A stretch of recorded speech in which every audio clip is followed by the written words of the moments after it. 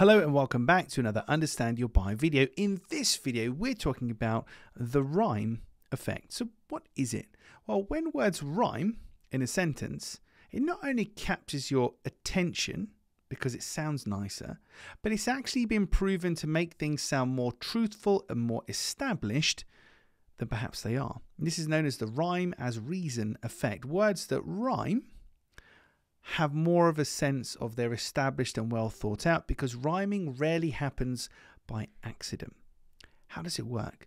Well, it works because, like I'm saying there, things rarely rhyme by accident. If something rhymes, it means thought and care and attention has gone into that sentence, which implies thought and care and attention have gone into other things that pertain to that sentence. To see this in action, and typing this seemed great, but saying it out loud is going to make me cringe, but hey, I'm going to do it anyway. I'm committed.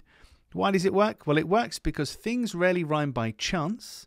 To make things rhyme and your words dance, you have to give it some thought and flair, and this is what makes your buyers care.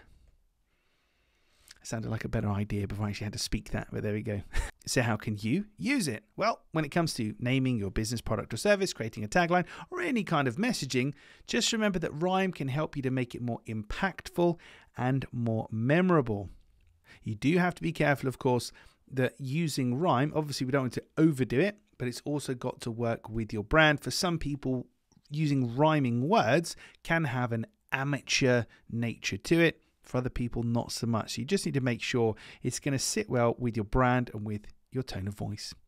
So that's rhyme, or the rhyme as reason effect. It's been proven that rhyming sentences can be more persuasive than non-rhyming sentences. Well, that's it for another Understand Your Buyer video. And if you like this kind of stuff, then you'll definitely like the book, which you can buy at understandyourbuyer.com.